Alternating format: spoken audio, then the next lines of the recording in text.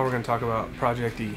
I bought the 1930 Model A in 2020, but what drew me to that car is that Jason Graham built it. He's one of my favorite car builders, and I've always loved his traditional hot rods that he builds. And a friend of mine saw that this one came available and got a hold of me, connected me with the owner, and yeah, I went and bought it. I was very excited to get the car, still excited to own the car. Never would have thought I was going to make it electric. You know, I bought the car, it had a 348 big block in it. This is General Motors' first big block.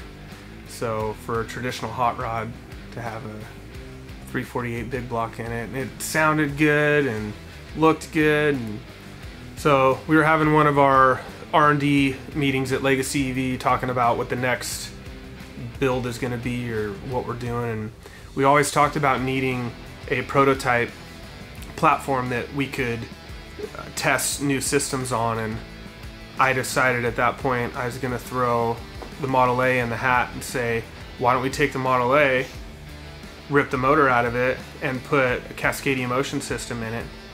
And we were already working with Torque Trends on the 3-to-1 gear reduction box, so we said let's take this thing to SEMA, electric powered, with as many new components that we haven't worked with before as possible, and showcase it as what we'd call Project E. And this be the vehicle that we pull components out of, put new components in, test stuff. I pitched it, everybody was for it. So like I said, when I bought this car, it was gas powered. I've driven it a lot gas powered. Loved the car. Made the decision to make it electric and have been extremely impressed with the performance of the vehicle. It is violently fast, does great burnouts. It shocks everybody who gets to ride in it. So as it sits with the Cascadia Motion motor in it, we're at 300 horsepower and 1500 foot-pounds of torque with the 3-to-1 gear reduction box. It's got core power modules in it, 84 kilowatt hour pack, gets just north of 200 mile range out of that. As a gas powered vehicle, it was 2,100 pounds, closer to 2,200.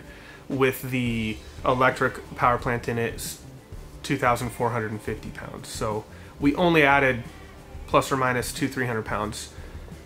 Weight distribution change. There's a lot more weight on the rear end now. That's where the battery pack sits, just above the axle, rear axle, and lost some weight under the hood. As you can see, that electric motor is quite a bit smaller than the 800-pound 348 big block. So weight, a little bit of weight distribution change. It's a little bit heavier, but overall, car performs extremely well. So it's been fun. We've taken it to SEMA. It's been featured on the cover of EV Builder's Guide. If you haven't checked that out before, you got to check out the magazine. We've talked about Project E quite a bit. I hope you've learned a lot about it. If you've seen the car before, I hope you feel like you're getting a more deep dive behind the scenes understanding of what the vehicle means to me, what the build is supposed to mean for the industry and what we're trying to do with it. And I'll leave you with a little nugget. There's a lot more coming with this car. We got big plans for it in 2023. So please subscribe to our channel. We'll be dropping hints at what's going on, and you're gonna be excited to see it. And that's a wrap.